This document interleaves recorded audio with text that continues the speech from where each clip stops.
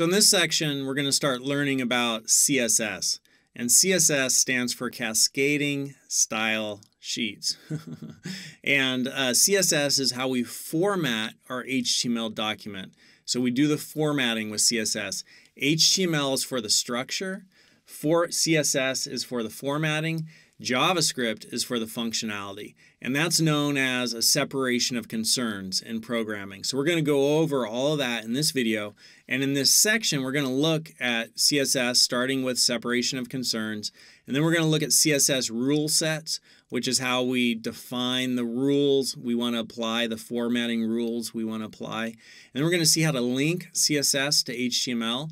So to say, hey, these CSS rule sets connect to this HTML document in this area of the document. We'll see how to do that. And then we'll see how to use multiple CSS selectors. So we could select multiple things on an HTML page and format multiple things at one time. So the first thing is separation of concerns. And so separation of concerns is a programming concept, which just means that you want to put different things in different areas. You don't want to have all of your code combined into one big pile, one big document. You want to separate those concerns out. And so with HTML, with web programming, when creating websites, we have three primary areas for our separation of concerns.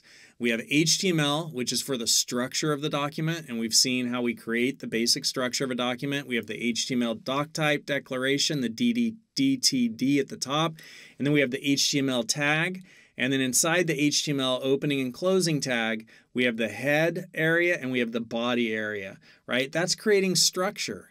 We're creating structure for our web page. So HTML is for the structure. CSS is for the formatting. We're going to format our HTML using CSS.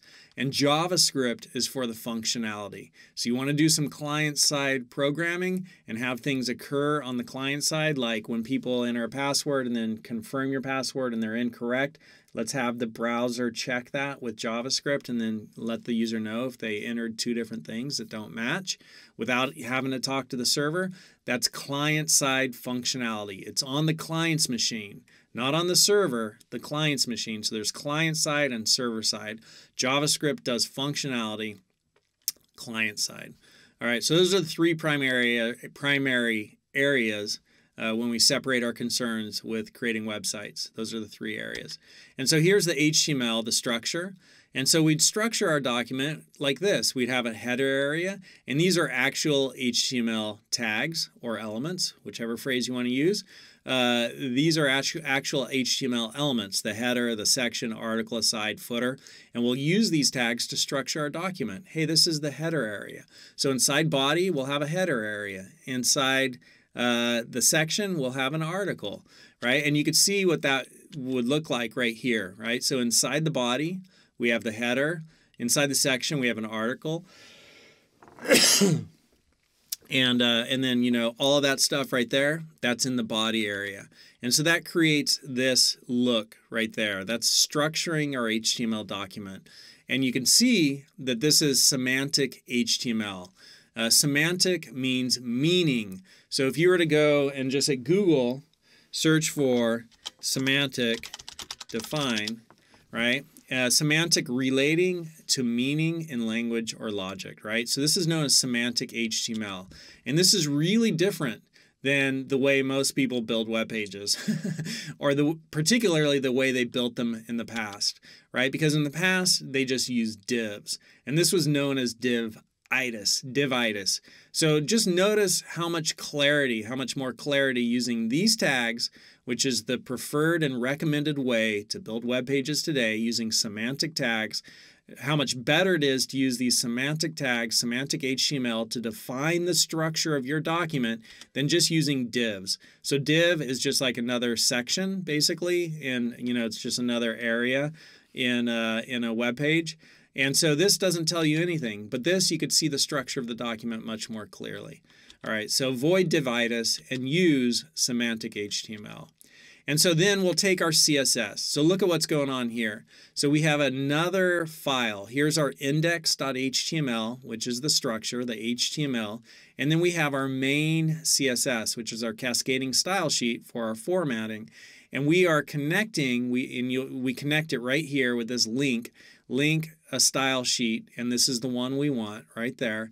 So we're linking this style sheet to this HTML page, and we're saying, hey, here's our rule set, and our rule set has a selector, and then it also has a declaration block. Everything between these curly braces is a block.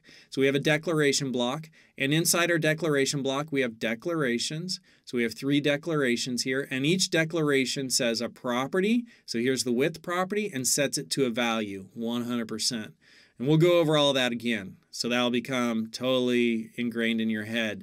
But here we're connecting this selector to this tag. And we're saying make the width 100%, make the height 100 pixels, and make the background color red. So when we look at this web page, this is what it does, right? It does that formatting. It took the header area, made it 100% wide, made it 100 pixels high, and made the background color red.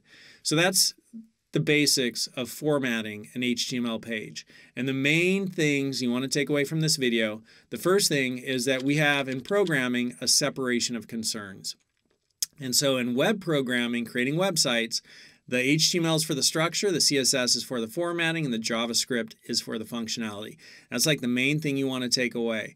And you want to write semantic HTML, right? And avoid divitis. So that's what you're going to learn in this course is semantic HTML. And then we'll use CSS to format that HTML.